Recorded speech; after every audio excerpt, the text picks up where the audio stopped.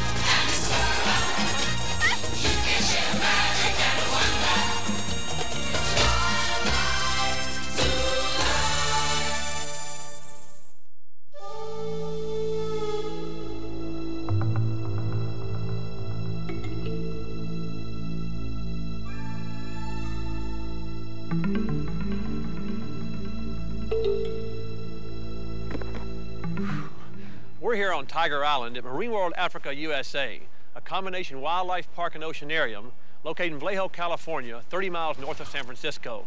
Tiger Island is an amazing place. These tigers can weigh up to 500 pounds, and yet they're brought out here unchained, where they spend the day with their trainers. Hey, Pat, you okay? I'm fine. We do this all the time. Interaction between animals and people is something they do all the time at Marine World Africa. The animals aren't confined to their own areas, but are taken out to explore the park, to explore other types of animals, and to explore the people.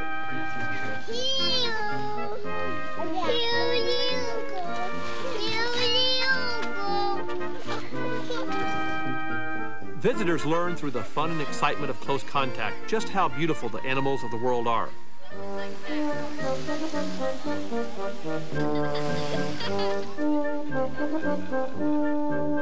It's all a wonderful show, but there's a deeper message: respect for the animals of the world, and the need for all of us, animals and people alike, to find a way to peacefully coexist.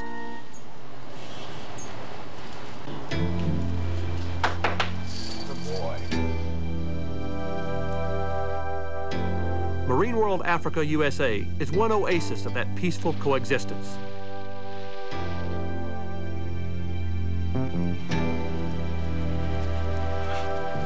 The Bengal tigers, like many of the animals here, are endangered in the wild due to loss of habitat.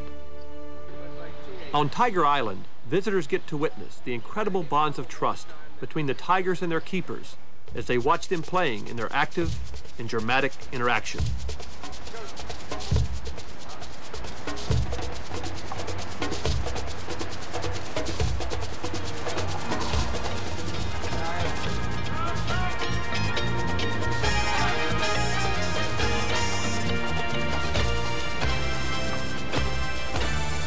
Good girl. Boy, this island's amazing. I've never been in the same area with such big cats. Boy, Pat, what is the philosophy here behind playing with these cats and getting so close to them? Our philosophy is that for people to better understand them and appreciate them, and for the cat's health, it's good to have a lot of human contact with the trainers and whatnot. And these guys really enjoy it also. In other words, you're able, I guess, to answer a lot of questions from the public about these cats? Right. We spend a lot of time just talking to the public, explaining to them why tigers are endangered, explaining to them why these animals should be protected in the wild, and it's very important to have them in parks like Marine World so they can appreciate them better. What happens when you run out of milk? I don't know. Let's see if he'll do something for it. Stand up here, right? Good boy. Golly day, how big is he? He's about probably 9.5 feet from the end of his nose to the end of his tail. And he weighs about 475 pounds. Like I said before, though, what happens when you run out of milk? I don't know. You better go. I don't know. Good boy. Now, notice the white tiger. Why is it white, or what's they're rare? Yeah, they're very rare. There's probably about 300, 350 white Bengal tigers in the world, and it's caused by basically His parents carried a recessive gene that caused him just to have less pigment. He's basically a blonde-haired, blue-eyed Bengal tiger. Would you mind, could I feed him some milk? Yeah, well, let me have him do a sit-up for you, and then you can feed him some milk. Rock, sit up, sit up. Okay, just go ahead and grab the carton, Wow, Jack, look at that. and just keep on feeding him. Was Rakan born here at the park? He was born at Marine World, and he's part of a litter of 5 cubs. His mom's had 43 cubs for us here at Marine World. God, so you raised most of the cats here? Oh yeah, almost all the cats that are at Marine World were actually born here. This is really an awesome feeling, Pat, to be this close to an animal this powerful and big.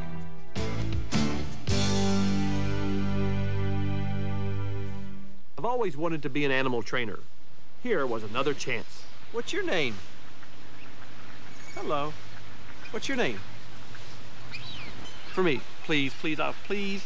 I want to be a parrot trainer. What's your name? My name is Turkey Corwin. Get Hello, out. Turkey. It worked. Oh, I love this bird. What kind of parrot is this? This is a double yellow-headed Amazon. You must be intelligent. She is very smart. Is she trying to talk to me? She's trying to talk. Okay, call the kitty. Kitty, kitty, kitty, kitty. Meow. It's working. I love you. You love me. I love you. Oh, I love you too. Now, can Turkey sing a song?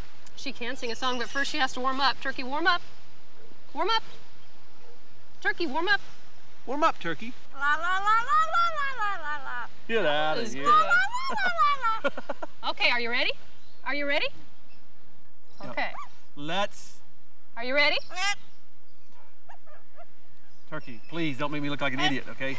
Not on national TV. Please, Turkey. Are you ready? Let's. Open like a birdie. Tweet. Tweet. Twit, Tweet. twit. Tweet. Turkey, are you singing to me? What is the trick to teaching? What's the Twit, Turkey Corwin. Okay, thank you, Turkey. I love you. Thank you too. Yeah. What's the trick to keeping him? What's the trick to keeping him quiet, much less talking? That's a trick with her. She never shuts up. But how do you do it? What, is it rewards? Yes. Once a bird says something that you want him to say, you reward him. With her, we give her sunflower seeds. And that encourages them to say it again because they expect a reward for it. And if you had this parrot at home, it'd keep you up all night. That's why we have her, yeah. She was donated to us, and I think she drove her owners crazy. Going crazy. Right. I had one that sounded like a vacuum. It was amazing. Never would shut up. We have one that sounds like a smoke alarm. Really? That's nice, yeah. Okay. See you later. Goodbye. Bye. Yeah, bye. Bye. Okay, bye. Bye. Oh, gee. You're a goof. Give me a kiss. Are you a good girl? Zoos and wildlife park habitats are getting better all the time. Better for the viewing public, but more importantly, better for the animals that live in them. Elephants are social animals, but in the old zoos, they were sometimes kept in isolation. Tina, a female Asian elephant, lived for 20 years in a small concrete cell in a New York zoo. Her only friend was her old trainer, and when he died, Tina became belligerent, and none of the other trainers would go near her. She was considered to be dangerous, and when the zoo closed, all the other animals found new homes, but no one wanted Tina. But then, Marine World Africa offered to take her. There, change was rapid and dramatic. Maybe all she needed was special care, other elephants, and a more natural environment. You know, Dave, she doesn't look too dangerously hostile to me. Nah, she's a good girl. It had to have been hard for her being alone for so many years. Yeah, I think it was tough. It really makes a difference when they have other elephants to interact with, play with. I noticed during all those first years she was on concrete. What was it like for her to get on grass and actually eat grass and everything? I don't think she'd ever seen grass before. We were walking her and Judy out on the back 40, and Judy was eating the grass as we went along, and Tina was just sort of smelling it, didn't know what it was. So I grabbed a big handful of it and stuffed it in her mouth, and then she like, oh, that's something I can eat. She started shoveling in her mouth because she'd always been on cobblestone or concrete. I understand she likes some food out here other than grass. Oh yeah, one of her favorites is California French bread. French bread? Oh, man. Wow. As you can see. You just put the whole thing in there? Yep. But you better get another one because one's not enough. Holy mackerel. Just shove that one in there, too? Yep. Won't choke her? No. You Has to be San Francisco sourdough, though. like that's How a many good can she girl. eat at one time? Oh, she probably eats about a dozen a day, but she'd probably eat 40 or 50 without any trouble. I'd have to burp after that many. If being social is the key to keeping the elephants healthy and happy, Tina's found the perfect home in Marine World Africa.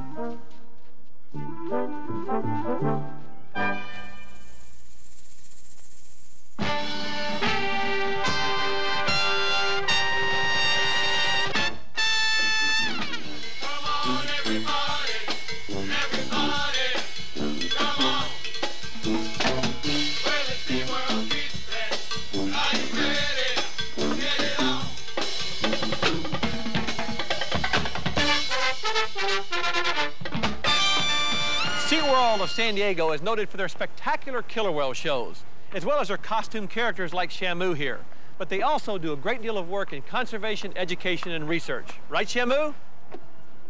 We had a special opportunity to go behind the scenes at the penguin encounter with Yopi Kuhn, supervisor of birds. Now, what kind of a baby penguin is this? Well, Jack, this is a 6-week-old baby Humboldt penguin. They're found off the southern coast of South America by Chile and Peru. We happen to have a colony here at SeaWorld. A captive breeding program may help the endangered Humboldt penguin to survive by hand-rearing chicks taken from the nest that might not have lived in the wild. The successful hand-rearing of penguins can be traced to a devoted and caring round-the-clock staff who serve as surrogate parents. The baby penguins are fed 5 times a day, and their diet includes vitamins, fish, and the infamous penguin milkshake. This, believe it or not, is going to be a baby penguin dinner. That's right. That's right. It's going to be the baby penguin milkshake we're going to make, Jack. Milkshake? That's right. Woo, get it. That's right. How do you do this? Okay, take the top off that. I get to do it? You get to do it. That's right. Take the lid off. Right. All right, the cream is already in there. What you need to do is add all this krill, which is a small shrimp-like crustacean. We're going to take herring, cut it into fillets. We're going to do half and half cream, some water, all sorts of vitamins and minerals. We're going to put it in a blender, and we're going to whip it up like a milkshake. Oh, just touching this stuff makes me... You can see it looks just like tiny little shrimp. I don't believe we're putting this in milk. And you put it on low, so start blending. Oh, Don't stick your face close to it after you drop it in. Just like that. Oh, yo. I can get into this. Go ahead and pull it right off the top of the blender, and then we'll get to look inside. Make sure it's the right consistency, just the way you like it. I am looking excited to see this. Yopi, that looks just like a chocolate milkshake. That doesn't it? Now you know why we call it the penguin milkshake. The milkshake is heated and fed to the penguins through a syringe. Take your hand on. Oh, that's all the milkshake he gets? That's all he gets. He just gets a little bit, and you get to give him 2 of these. When that mouth opens up, you put it right in. They don't have any teeth to chew it up or anything. They swallow it whole, just like that. That is amazing. Yep. Now, I know that this little guy doesn't live down in Antarctica. Can you show me some birds that do? Yeah.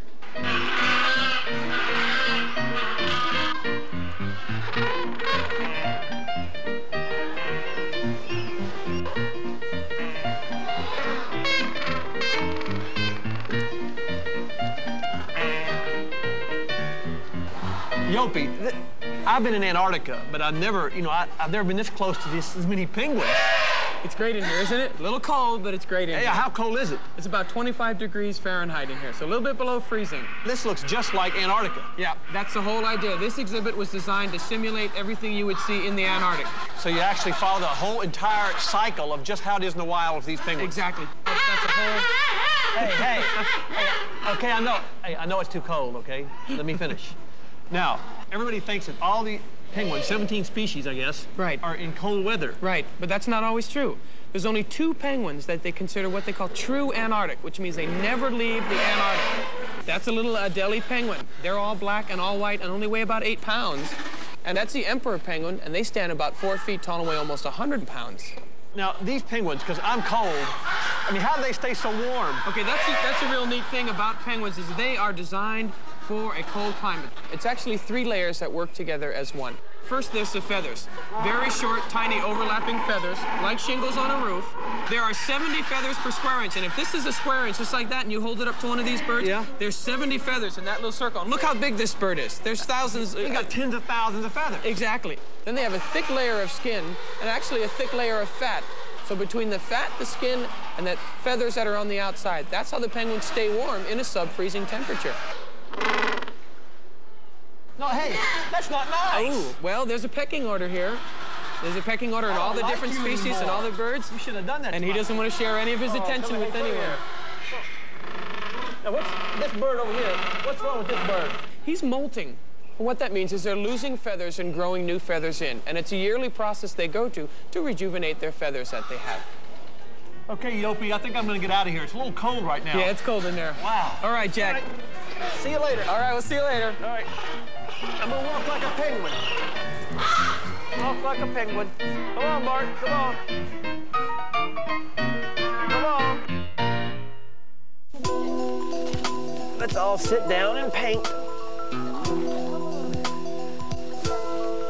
That's tongue painting instead of finger painting. At Lowry Park Zoo in Tampa, Florida, a special program for orangutans becomes fun for humans as well. Dave, how intelligent do you think these animals really are? Well, just from working with them, they're extremely intelligent. They don't do well on IQ tests because they pretty much do what they want to do. They're not nearly as demonstrative as a chimpanzee or even a gorilla, but they have a great deal of innate intelligence. Are any of these paintings? That's Josie. What? Well, a big kiss. Hi, Josie. Do you want to buy my painting? I'll sell it to you for about $1. Josie, no, hey, come on, I've been working on that thing. Come here. Come back here. Let me have my painting. What are you doing? You are so funny. I don't have fleas. No, I don't. I don't have fleas. These guys seem like they're more interested in playing this morning than painting. They're one of painting. Hey! What? How am I supposed to sell? That's an art critic. Hey! That's a girl. That's it. Girl. Bring her shoe back. You got her shoe. She got your shoe. I like face painting. This is what we do at the zoo. We do face painting. Look here. Let me do my face. Look here. See? A little on my nose. I put a little on your nose. Now, do people buy these things? Yes, they do. Right. We sell these in the gift shop. We might get extra money for this one if we can put your name on it. Yeah. I thought teaching my 3 girls to finger paint was fun. This has been an absolute blast. Plus, I can end up selling these for $1 or $2. Thanks a lot, Josie. Here you go.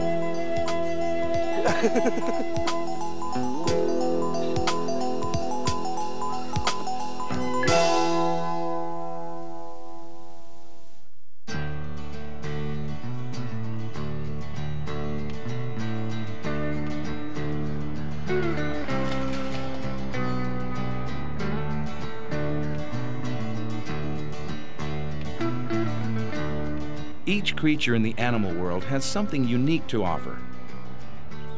For those animals that we have brought into our human world, that uniqueness is even more apparent. As we get to know them, we notice their distinctive personalities, the special qualities that make them special friends. Some friends are liked just because they're a little odd. Youth volunteer Meredith Lindley is fond of all the animals, but her favorite? That's a 2-headed turtle. What kind of turtle is this? This is a red belly turtle. He's got 2 heads. It's a Siamese twin. That's rare. Well, if humans can have Siamese twins, can't turtles? I guess they can, but I mean, which turtle's running, which head's running the turtle? Well, there are 2 spinal cords. So, like, the right head runs the right side of the body, and the left head runs the left side of the body. But they each got a brain. Yeah, they've got a spinal cord, so. That means this could be the smartest turtle in the world. 2 brains? True. Can you imagine? 2 heads are better than 1. Oh, that is so funny.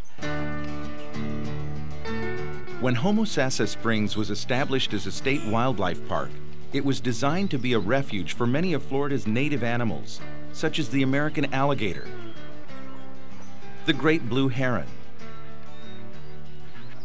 and the endangered manatee. Surprisingly, its most popular resident is a native African. Come on, Lou. Come on, Lou. Wow-wee. This is Lucifer, a Nile hippopotamus, and he's one of the last remaining exotic species here at Homosassa Springs. The people all got together to really save him a place to live right here at one of the prettiest parks in Florida. Now, Lucifer, come here a minute. I want to give you some watermelon.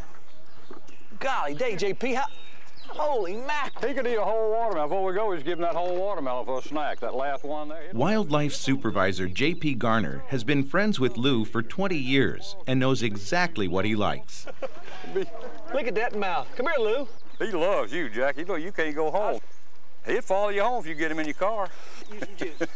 How much does he weigh? He weighs close to 6,000 pounds. He'd gain another 2,000, they get 8,000. Good night. A big pig. You're right, it's called a water pig. That's him. Don't bite my fingers now. Let go of my fingers. Look. Now, hippos don't eat people. No, he's not a meat eater. You imagine how many squirrels it'd take to feed him if he was a carnivore? No, they're threatened. They'll turn it over. They won't really eat the people, but they're a dangerous animal. Yeah. Now, there's quite a story about Lucifer that the governor got involved in saving him for the park. Absolutely, sure did. What happened, the park philosophy is not to have exotic animals because we're Florida State Park, so it meant Lucifer had to go. And the people in town who've grown up with this animal said, oh, no way. So Citrus County Chronicle did a campaign to stop Lucifer from going.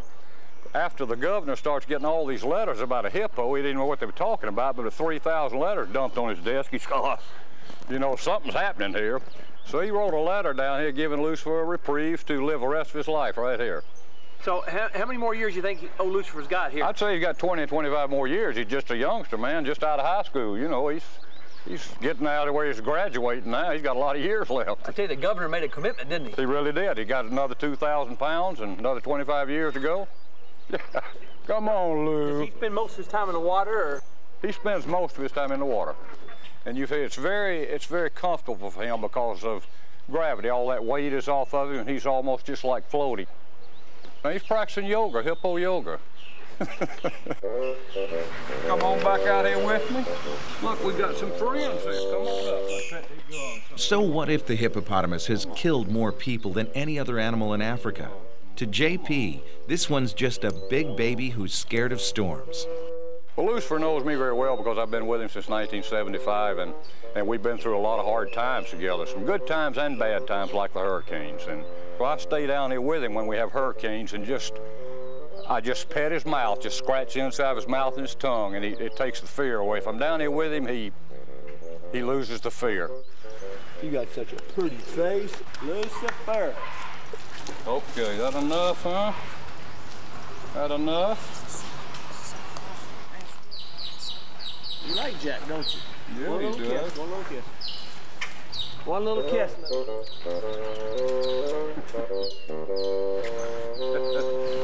He's smelling your breath. Yeah, he didn't like it, huh?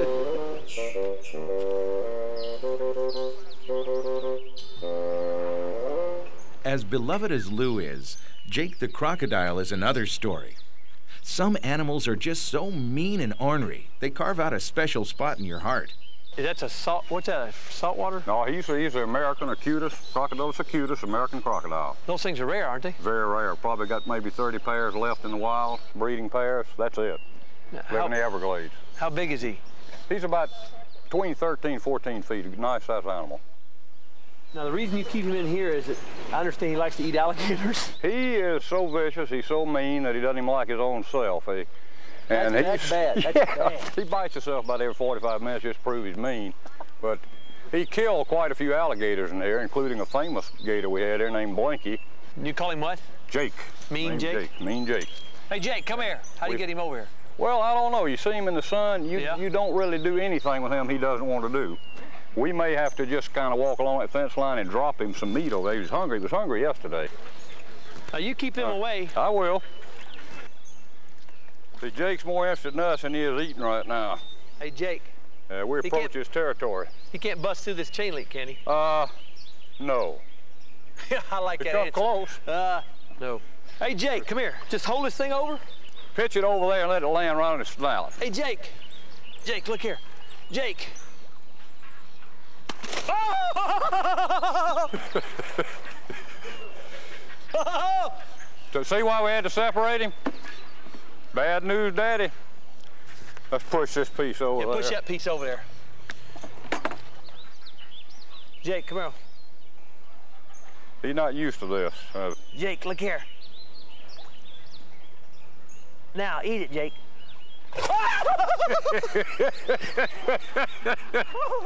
See, he's pretty fierce. Holy mackerel. I think I can reach it from here. Let me see. We get a little deep. Yeah. Whoa! Oh! Oh! Oh! Oh! Oh! What would he do? Drown you or bite you in two? Huh? I know he'd kill you. I know he'd kill you. Snap down on you, start rolling and tear you in pieces. Tear your arms off, your head, your legs.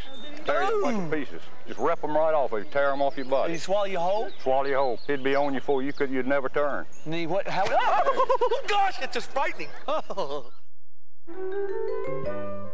Some animals are special because they help humans. This olive baboon named Rosie is a teacher's aide to students at Moore Park College in California. Boy, you're beautiful. You are intelligent, too. Are you cleaning your grape off? Let me do that. Take care.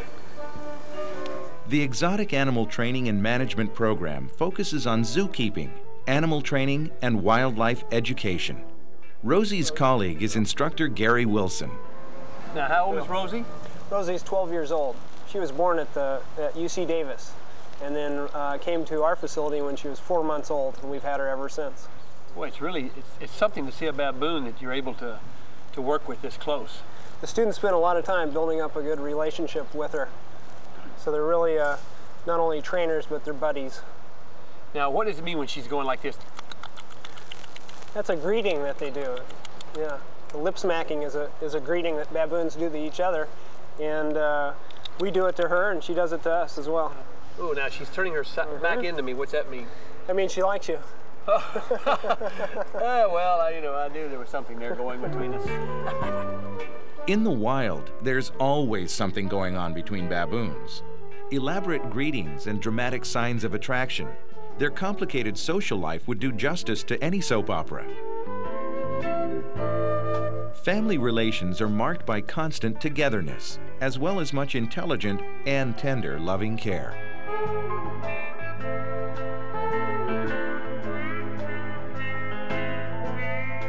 Grooming is perhaps the most important activity.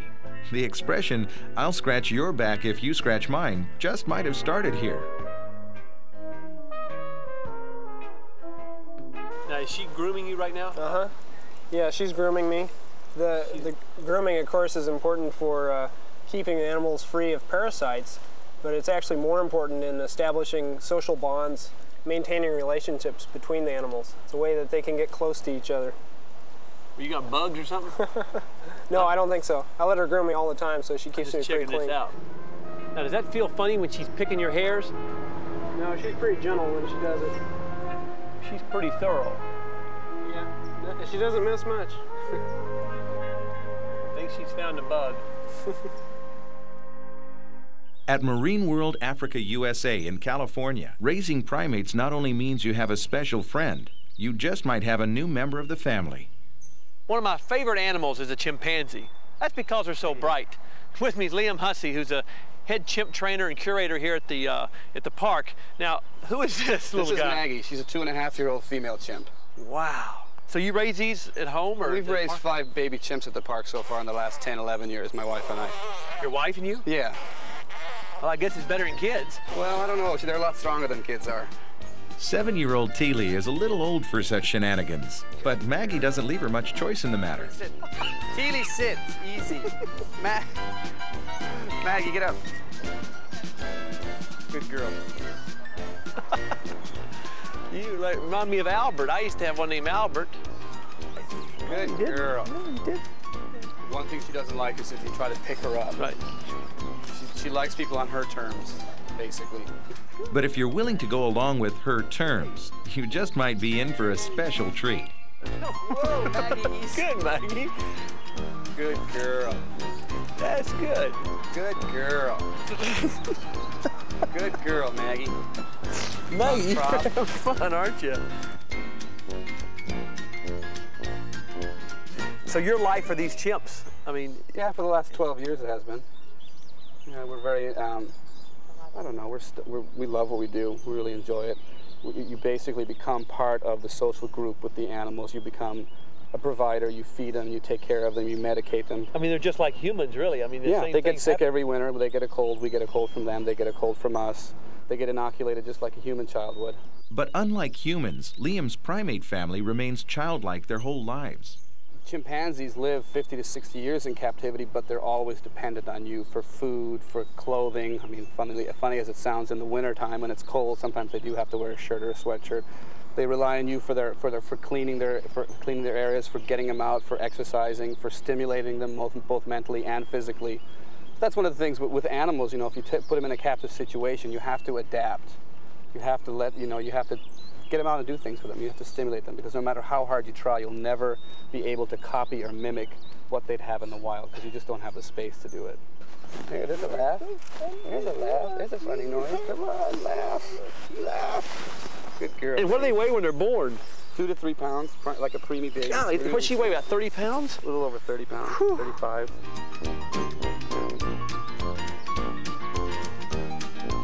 If it's impossible to resist the playful Maggie, it's even more impossible to ignore the close relationship we share with her and all the great apes.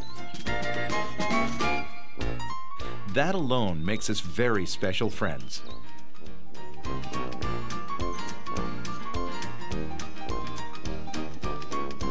Ah! That's funny. That's funny, Maggie. That's funny. Now watch out for that tail, Petey. There we go. Look at those little feet go. Well done, Petey. With their impressive performances, the trained parrots at Busch Gardens in Tampa, Florida are certainly special.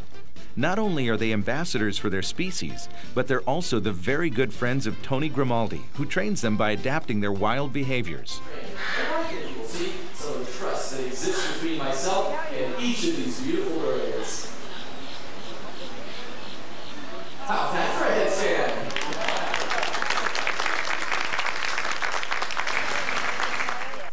Fred is a blue and gold macaw. He isn't yet a public speaker, but he's working on it. So let's hear what he has to say. Hello, Fred. Hello, Fred. Why, thank you. This time, though, how about saying hello to everyone?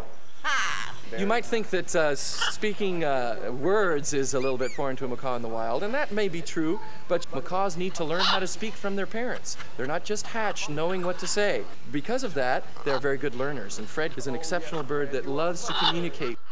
Why don't you pick out one of your many favorite songs and sing it for us? Are you ready? Sing. Ooh, good selection. By the way, if you do recognize the tune, feel free to join in. Parrots are such social creatures. They thrive on interaction with any creature, whether it's human or bird. Good, pretty good. Listen, all of you better remember that the more you cheer, the faster your bird will race. Okay, you guys ready? On your marks. Get set. And go. And they're off. Come on, ladies and gentlemen, get those hands together. Napoleon ring number 1, sunshine ring number 1, beak and beak race. Keep the hands going. Into the final stretch. There goes Sunshine. Here comes Napoleon. Who will it be? Sunshine is the winner. You know, Tony, those were amazing behavior. Just how smart are these birds? Very intelligent. Not only can they perceive colors and differentiate between what the colors mean, I've heard of macaws in the wild being able to smell and see the ripeness of a fruit. He is a very intelligent bird, and not only that, he's also a very loving bird. This right here is a very good example of trust on both his part and my part. He could take your finger off. He certainly could take it right off. But not only that, if he were to let go of my finger or I were to drop him, he would be very injured. And another posture is this is the same way. Very easy for me to let go and let him slide to the floor. And birds' bones are made for flying, not for hitting the floor. So he would be very injured. These tricks that we're seeing, does that reinforce their natural behavior? It certainly does. This posture right here is one that they would use in the nest. It would be a posture of submission should one of the other nest mates, should there be a fight that might be brewing up, it would be a way of consoling that. It would also be a way of soliciting attention from the parents. Also, hanging down like this is a very good way to go from branch to branch collecting your food. You can not only use your feet, which he has 2 of right here to grip things, you can use your beak, which gives you a lot more maneuverability. Now, what else does Petey do? Okay, Petey. Very good, Petey. Now, you might not think, Jack, that roller skating is a very natural behavior, and in the wild, indeed, you probably would never see a macaw on roller skates. No. But you see how he's perching there, and also how he's moving on something that's moving. That is very much something that they would do in the wild. Moving through the trees is not a very steady routine. You have to be able to grip the branches that are being blown, and also it's usually on the end of the very thin branches where you find the fruits. Oh no, I can't even roller skate. Exactly. Well, it shows how he can keep his balance and how easy it is for him to learn to keep his balance on something that's moving like this. And I noticed you give him a little reward after every... Yes, I do. What they are peanuts, and they're not part of his normal diet. Giving a peanut to a macaw is a lot akin to giving a candy to a baby. I see. It's something he thoroughly enjoys, and he will do even more than his average day for something he really enjoys. Ooh. Yes, I can see that. Would you like Petey to give you a kiss? Oh, yeah. We'll try that real quick. They are such a social animal. You won't take off my head, will it? Not at all. Petey has learned to love this. Oh, that tickles. Yeah, that little tongue comes right out, and he is literally tasting you. There we go. Oh, that's good, Pete. That's good. That's good. Oh, that's nice to kiss Jack. There we go. I think that most people have a love for animals, and those people that work in zoos have taken that love one step further. They've made caring for animals their full-time job. When I was 11 years old, I used to hitchhike 20 miles a day just to work for a veterinarian. And can you believe I work for free? The love that a zookeeper gives an animal is like the love we might give our families. It's very important that every single day the zookeeper knows what these animals eat and how they're acting, so the veterinarians know how to care for them. Yeah, you're a good boy. Squeak, squeak. If it wasn't for the zookeeper, many, many animals would not have a future. Right? Right? Right. We'll see you next time.